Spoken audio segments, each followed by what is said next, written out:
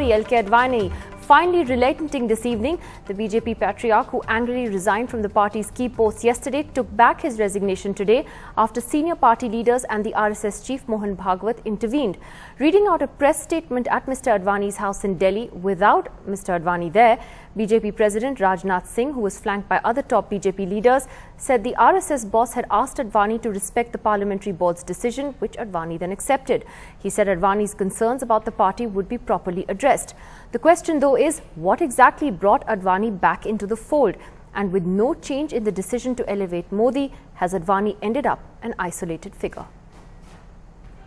On behalf of the party, myself assured Sri Advani ji that his concerns about the functioning of the party be properly addressed, and I will discuss the modalities of addressing these concerns with Advani ji.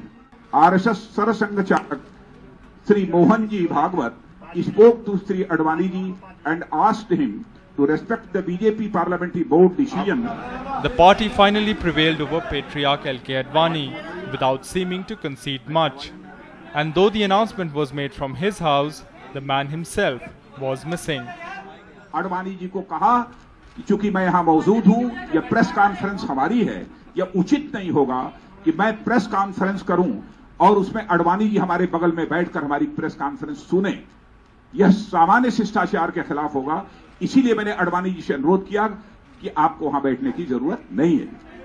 But the question is whether this is a compromise between Mr Advani and top BJP leaders, or whether this is a case of the party prevailing over the BJP veteran.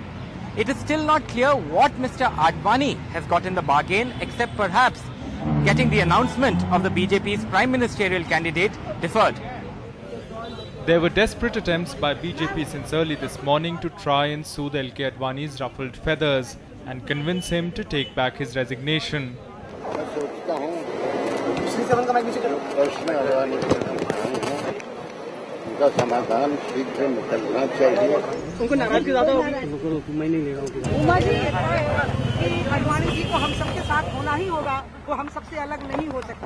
हम सभी उनका मार्गदर्शन चाहते हैं। कल parliamentary board ने फैसला किया है। हम सबों की अपील है, देश भर के कार्यकर्ताओं की अपील है, और मुझे पूरा विश्वास है कि जल्दी ही चीजें सुलझेंगी और एक सार्थक परिणाम आएगा। Sources now tell NDTV that Advani's displeasure was less over Modi becoming chairman of the party's election campaign and more over RSS leader Suresh Soni's insistence that Modi's appointment was to go through whether or not Advani agreed. The party, though, denied it. मैं पूरी तरह से स्पष्ट कर देना चाहता हूं कि संघ ने कोई बात नहीं कही है। मैंने संघ के लोगों से भी मैंने बात किया कि आप लोगों के द्वारा कोई स्टेटमेंट जारी किया गया। उन्होंने बताया कि ऐसा कुछ नहीं है, कोई स्टेटमेंट नहीं आया है। वो सारी खबरें पूरी तरह से बेबुनियाद निराधार हैं। Among the many questions that persist is what compromise the RSS offered Advani, if any was indeed offered. With Alok Pandey in Delhi, Rohit Rajan for NDTV.